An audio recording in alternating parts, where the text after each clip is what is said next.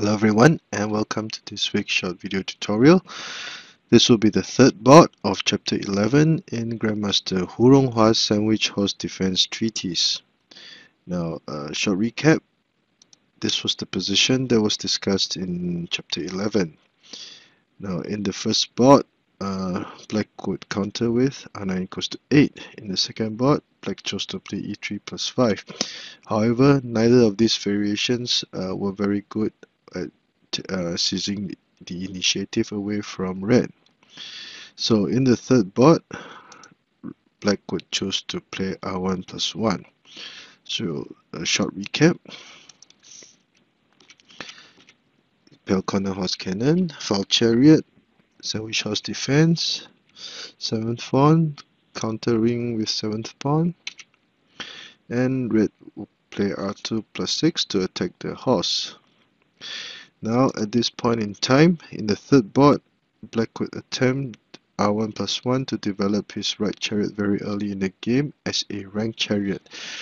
Now, as can be seen at this point in time, the only position that the right chariot could be developed would seem to be only this fowl over here at the elephant's eye. So at this point in time, three variations were discussed. The first would be an interesting variation, h8 plus 7, whereby black would be challenged to see whether if he would dare to play c6 plus 5. The second variation would be red attacking with c8 plus 4 for the pawn rank cannon. The third and last variation would be red attacking with the 5-7 cannons. So in the first variation, red would play h8 plus 7 without any qualms, and black would be forced to play the skewer. If he did not make this move, playing the pale corner cannon for the second move would have been made in vain, and this would lead to a very big decrease in the efficiency of the moves. And since this was played, red would gladly choose to capture the central pawn, daring black to capture the red cannon, which of course black would not dare to do so, and it would be a trade of cannons. If after capturing, black chose to make this move, the capture material, black would immediately threaten to retreat his cannon, so that it would be a cannon chariot combination attacking the central file. Red could easily gain back lost material, and black would be in all sorts of trouble. So that is why black would not usually want to try to gain material at the expense of giving red a headhunter cannon. So c8 plus 4 was played, and black could usually take the opportunity to attack this horse. And one of the ways that red can defend against the menacing black horse, which was prepared to capture the red horse, and also to play h6 plus 8 or h6 plus 4 for the elbow horse attack, the best way for red to defend would be to play c4 plus 1. And by playing so, the black horse would now be halted in his attack. And at this point in time, black would choose to offer a trade of chariots to try to gain control of this very important file. And if red chose to accept, the horse would have an extra opportunity, if possible, to attack. Now at this point in time, it would be ideal for red to accept the challenge. If he tried to capture the black horse would retreat and the horses would be linked. Red could not capture the advisor either, because this horse would be protecting the advisor.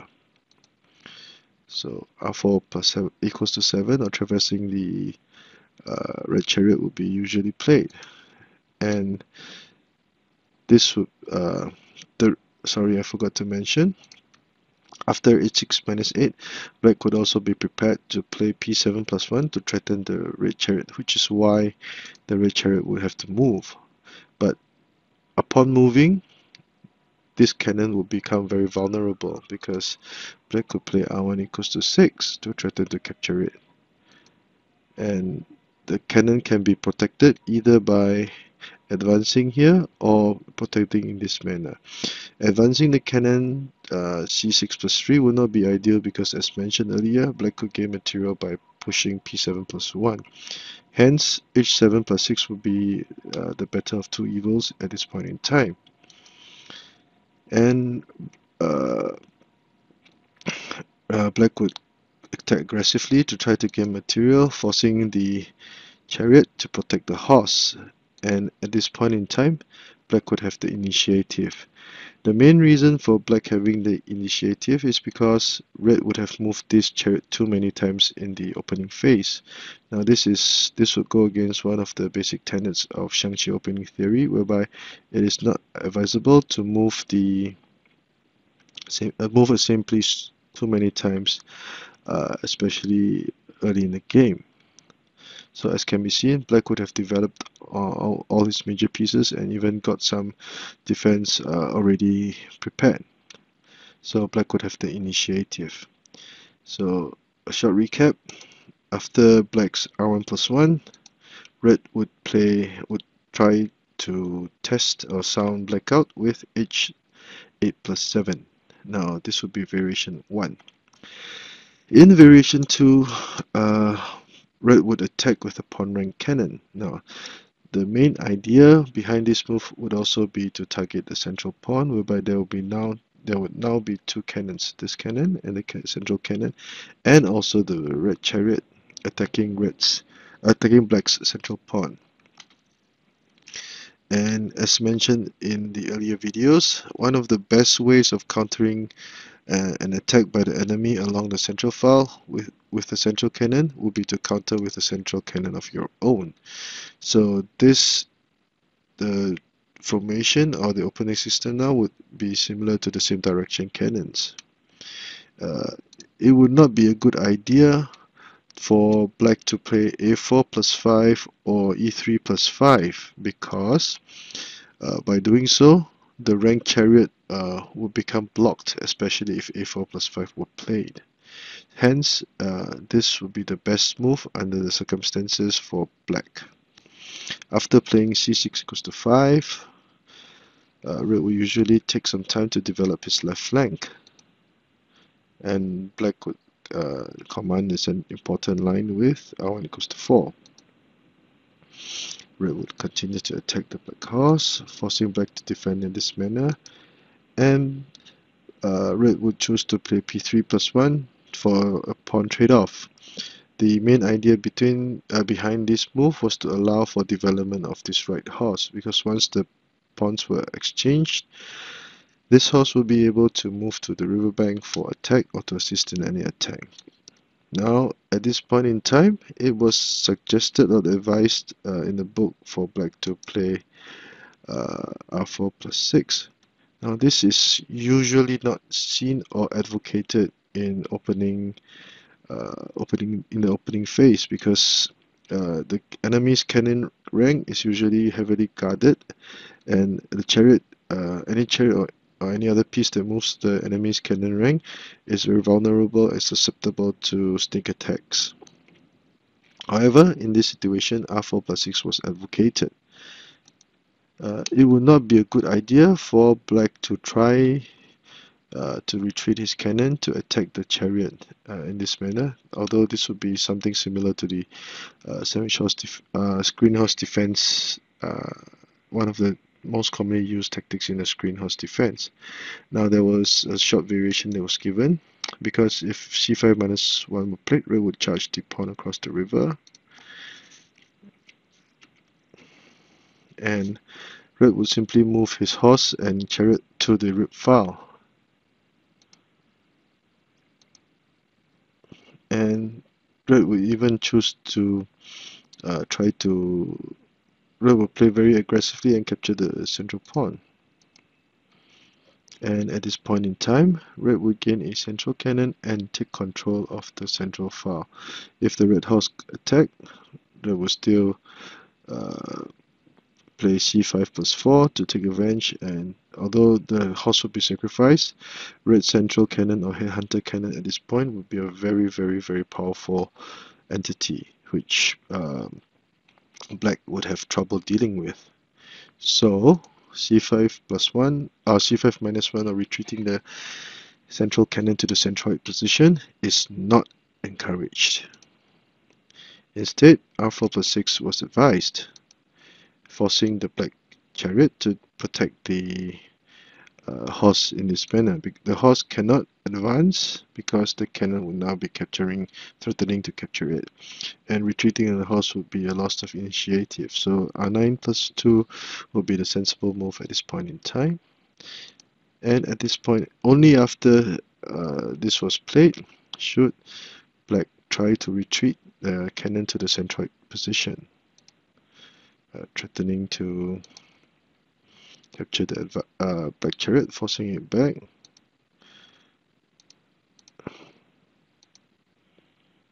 And although this variation was similar to the sub-variation, there's still a bit of difference, so please be patient.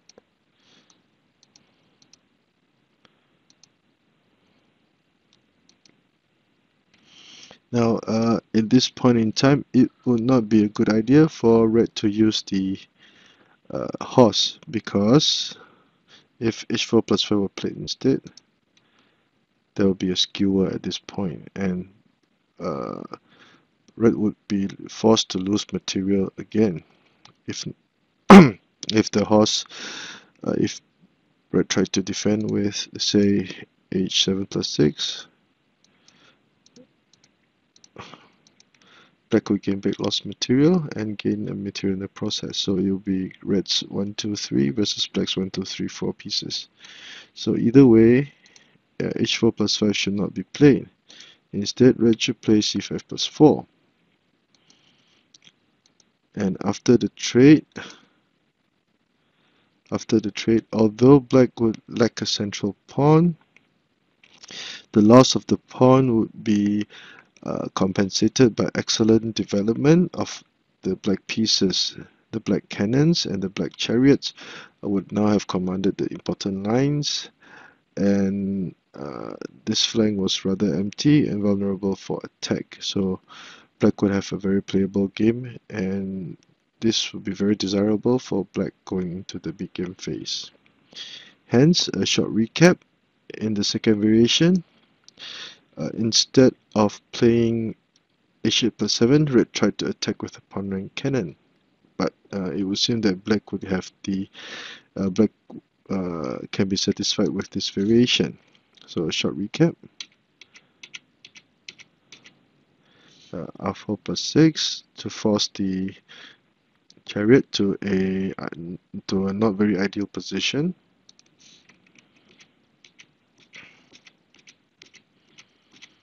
And after trading material, black would have very mobile pieces on the board, and this would be quite favorable for black as the game would proceed into the mid-game phase. In the last variation, after r1 plus 1, instead of h8 plus 7 or h8 plus 4, red would choose to attack with this 5-7 cannons. Now, of the three variations, this variation would seem to be the best for red. And since the red cannon was now threatening to capture the black horse by pushing p7 plus 1, there were three sub-variations which were discussed. In the first sub-variation, black would try to resolve this threat by e3 plus 1. The second sub-variation would be e3 plus 5, and this would be another very lengthy and complicated variation, as can be seen over here. Instead, we shall go over variation 3a, this is the first sub-variation. By moving the elephant to the edge file, if red charged the pawn across the river, the elephant could capture it and still prevent any loss of material. So at this point, it will be advised for red to move his horse to the edge file. R2 equals to 3 would not be a very good idea because red would actually help black in developing the major pieces. And as mentioned earlier, uh, the black chariots will now have controlled the throat rank and also the cannon rank, and black will simply retreat c6 minus 1 to attack the red chariot. Again, red's 5-7 cannons would the efficiency or threat of the 5-7 cannons, or especially the cannon on this file, would be diminished or resolved by the edge elephant. Hence, R2 equals to 3 would not be a good idea, and instead, red should play h8 plus 9. Now, at this time, black could try to be aggressive. Since the red horse has moved, the cannon will now not be protected. So, charging the horse to the riverbank would allow black to threaten with h6 plus 4 to capture the red cannon. And red will play counter aggressively. And another benefit of moving the horse to the riverbank would be to play p7 plus 1 to threaten the red chariot. And as mentioned earlier, because the horse had moved, the cannon on the 7th rank was now under attack. And at this point in time, black can be satisfied with this position. The red chariots would be much better developed than their black counterparts, but the issue of the black horse will be a threat that red would have to address very soon. The Pell corner cannon will also be another issue because these two cannons are now linked, and if black moved his advisor, the development of the right chariot or the right rank chariot would be an issue. So red, generally speaking, red would have much space and the slight advantage in this situation. So in variation 2a, e3 plus 1 was played, and red could be satisfied with the outcome.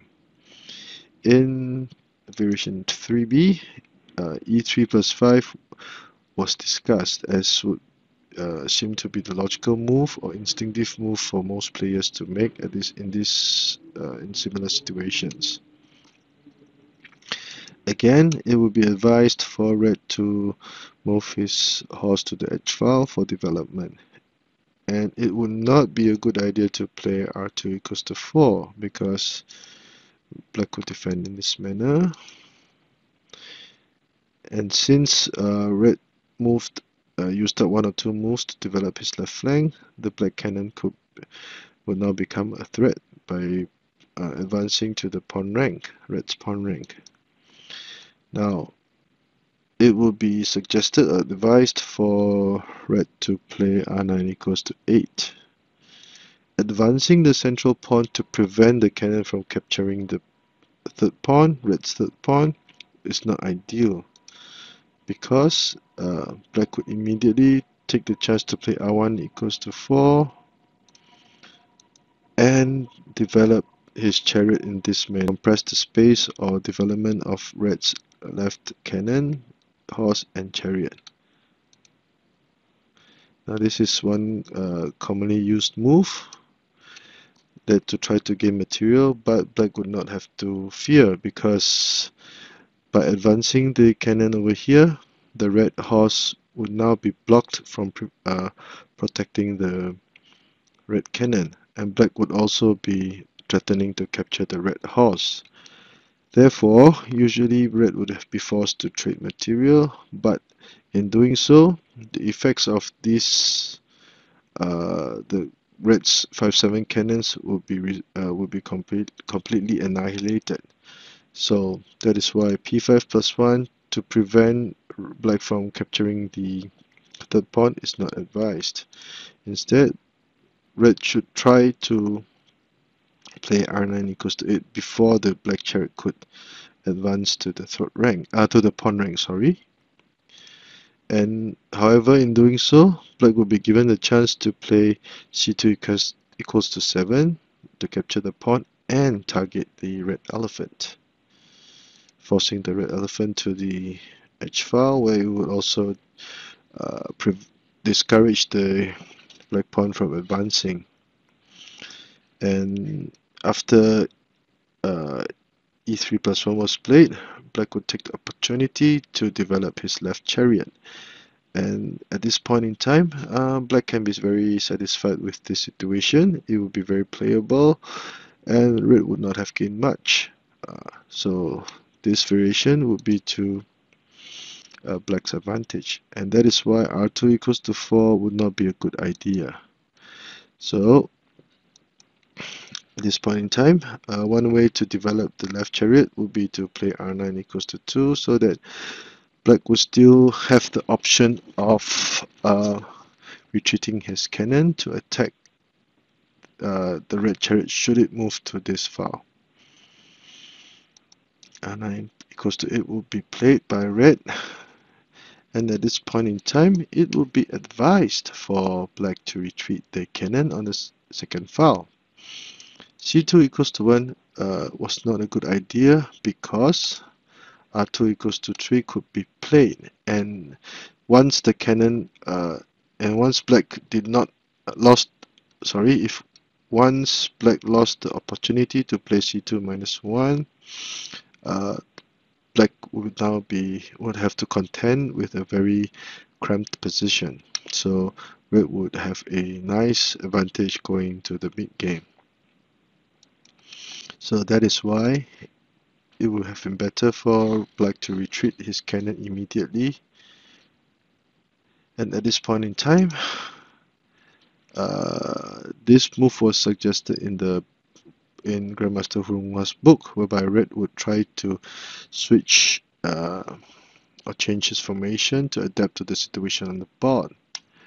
Now this move is very interesting and quite ingenious, because by playing c5 equals to 4, black would be discouraged from playing h7 plus 6. If it did, a trade or red could play r2 equals to 4 to gain material, and the situation would be quite complicated. That is why c5 equals to 4 played, because if it did not, red could attack with h7 plus 6, and once the horse was at the riverbank, it would be prepared to play h6 plus 4 or to capture the red pawn, and either way the horse will now become a legitimate threat. So c5 equals to 4 as a prophylactic move to discourage the horse from moving to the riverbank is advised, and black would be better off continue with his attack, concentrating his attack on this file. r2 equals to 6 to try to trade cannons would not be a good idea, even though this cannon would now become a major pain in the ass. So after trading cannons, red would charge the pawn across the river. It would not be a good idea to play h6 plus 4 because the red would take the opportunity to move his cannon to the pale corner position. Now once the cannon was moved here, as can be seen, the black horse would not have any good intersections for further development. If it moved to the black's 6th file, the red chariot would be waiting. Neither can it advance. So red would actually be better in this situation. Therefore, h6 plus 4 was not a good idea, and black could even gain an extra pawn by playing h6 plus 7. And red would continue to play r8 plus 6. The idea behind this move was to capture the pawn and capture the black horse, because if the cannon moved, red would simply capture the black chariot and red would have gained material in the process. This would still be a rather complicated position, but red would, generally speaking, red would have the slight advantage. Hence, c2 equals to 7 is suggested, as can be seen. Red would attack aggressively, forcing black to retreat the horse to the centroid position. Now, black would have to contend with a very cramped position. However, after the goal of forcing the black horse to the central position was achieved, red should retreat his cannon to his pawn rank to protect against any attacks by black on this file. R8 plus 2 is not advisable. Now R8 minus 3 will be even worse because the chariot would in essence still be in a closed position with not many intersections for development. So the best or the better move would be to retreat the cannon either to this rank or the pawn rank. However, if R8 minus 2 were played, P3 plus 1, and red, because the red pawn had crossed the river, the black chariot will now be threatening to capture the red chariot, and either way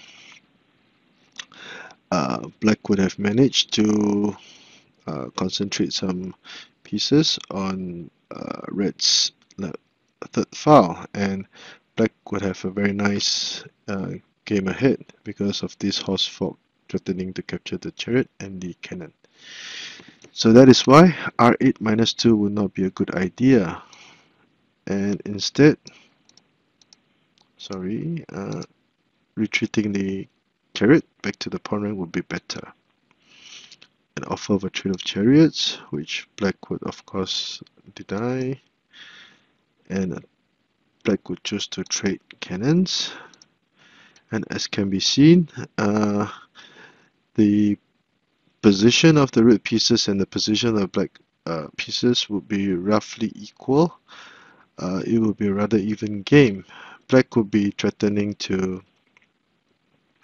attack the elephant or horse in this same file, but there was already adequate position, and red could simply move and could link the elephants up, and his defense would be more or less adequate. So it will be a rather even game. So that is why e3 plus 5 and e3 plus 1, if compared, would seem that red would be better with e3 plus 1.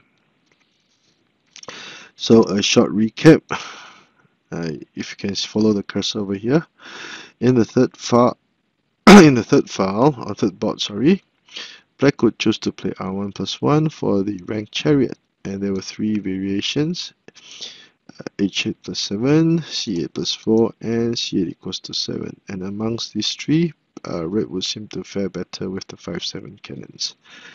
Now, this is the third last board of the opening section in Grandmaster Ronghwa's book, and this is also one of the more complicated boards in this chapter. The next two boards will also contain many variations and even more sub-variations. So I hope you've enjoyed today's very short video tutorial. We have been trying to explain certain concepts as best as I can.